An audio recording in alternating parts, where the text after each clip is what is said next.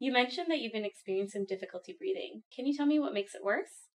Any sort of activity causes me to have some shortness of breath, even if it's something as simple as making breakfast this morning. Okay. Can you tell me anything that makes it feel better? Sitting upright in a chair seems to help. Okay. And how would you describe it? Um, it's more like I just can't catch my breath. Okay. That must be difficult. Can you describe how bad it feels? Um, I'd say really bad. Okay. And on a scale of 0 to 10, 0 being no difficulty breathing and 10 being the most difficulty breathing, how would you rate this difficulty of breathing? I'd probably say about a 7, Okay, 7. Can you tell me when this began?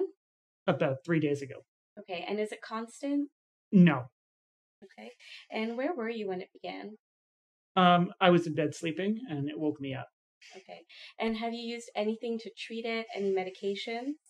No. Okay. And can you tell me what you think might be causing this?